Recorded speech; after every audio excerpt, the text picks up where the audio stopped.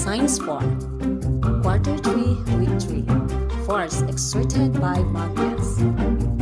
How much did you learn about magnets and magnetic fields? Let's find out. Before we proceed, kindly take note of these reminders. Read and analyze each question carefully. Answer the questions in your own, strictly.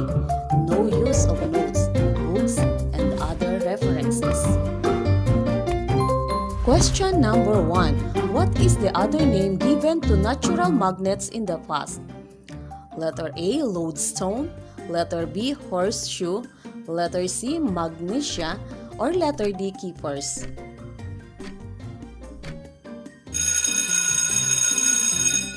If your answer is lodestone, good job! Lodestone or load leading is coined for natural magnets because of their property to indicate direction. 2. Which part of the horseshoe magnet has the strongest magnetic field?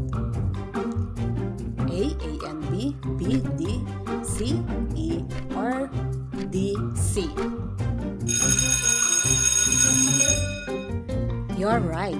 The magnetic force is strongest at the magnetic poles and relatively weaker in the other parts of the magnet. Question number 3. Which among the substances below exhibit the strongest magnetic property? A, gold, B, steel, C, iron, or D, copper? If your answer is C, iron, good. Silver, copper, and gold are considered non-magnetic and may only weakly interact with very strong magnetic fields. If you have got all the numbers right, very good. But if not, don't worry. This video will help you know more about magnets and magnetic force. In our previous lesson, we have learned that force is a push or pull. Force can change the size, shape, or even movement of an object. Did you know that magnet has a magnetic force? A magnetic force is an invisible force exerted by magnet when they attract or repel each other. Okay class, before we go further to our lesson today, let's have a short review. Write T in your answer sheet if the concept in the sentence about force is correct, and F if not. Number 1. Force is a push or pull of an object. 2. The shape of an object changed when force is applied to it. 3. Performing daily activities like walking, sweeping the floor uses force. 4. A footballer uses a force to change the direction of motion of a ball. And number 5. A cyclist uses a bigger force to pedal his bicycle and increase its speed.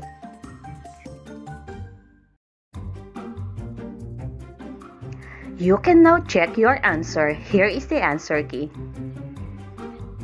Did you get the right answer? Okay, very good. We can now move on to our first activity in our third module entitled Magnetically Amazing.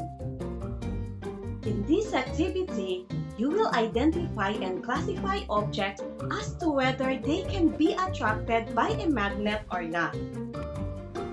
These are the materials needed in this activity: rice grains, sand, staple wire, coins, pieces of paper, plate, and magnet. Combine 5 materials: rice grains, staple wire, coins, cut out pieces of paper, and sand. Use magnet and hold it near to the given materials. Okay, observe what happens and classify the materials as to whether they can be attracted by magnet or not. Which materials are attracted by a magnet? Yes, those are staple wire, coins, and some sand. Not all sand can be attracted by magnet, only the black sand, because black sand contains a magnetic mineral called magnetite. Magnetite is a type of iron oxide that is naturally occurring, and it is what makes black sand magnetic. As we can see, the rice grains, gray sand, and paper remain on the plate. Magnets are first observed as natural ores called lodestone in Magnesia, an ancient city of Turkey. The Chinese were probably the first to use lodestone as a compass to tell the direction of the north and the south poles of the earth. How our earth behaves as a magnet. Have you ever seen a compass? A compass is a tool that helps people which direction are going in. A compass needle aligns itself and points toward the top of the Earth's magnetic field, giving you a consistent sense of direction. This works because the Earth is like a big magnet. There is iron inside the Earth that gives our planet its magnetic field.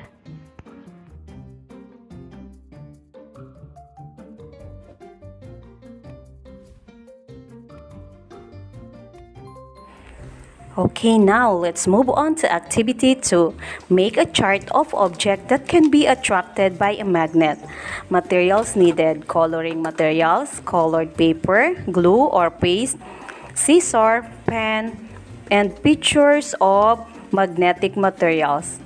Okay, after preparing all the materials needed, the next thing you do is cut or draw the picture that can be attracted by a magnet, such as scissor, paper clip, nail cutter, spoon, fork, coins, staple wire, nail, and so on. Then start making a layout of your chart. Use colored paper or coloring materials to add the design of your chart. You should also use another piece of bond paper for this activity.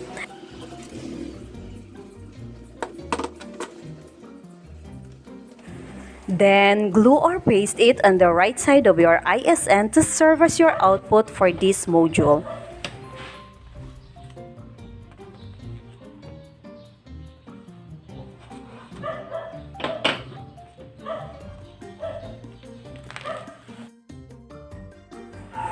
Okay, for activity number 3, list down uses of magnets. Choose the uses of magnets inside the box. Write your answer in the graphic organizer.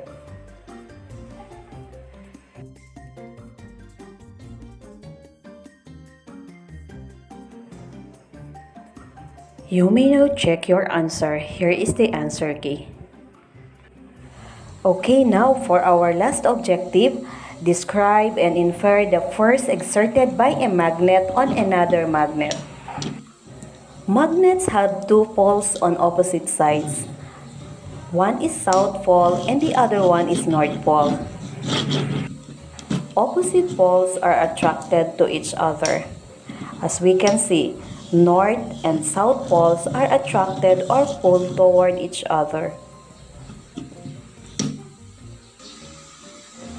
Observe this video. South poles repel each other. In the same way, north and north poles push away from each other.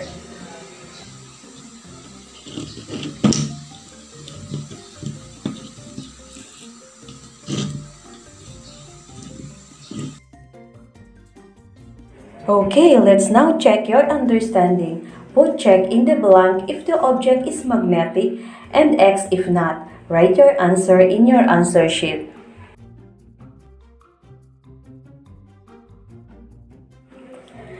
Now, check your answer.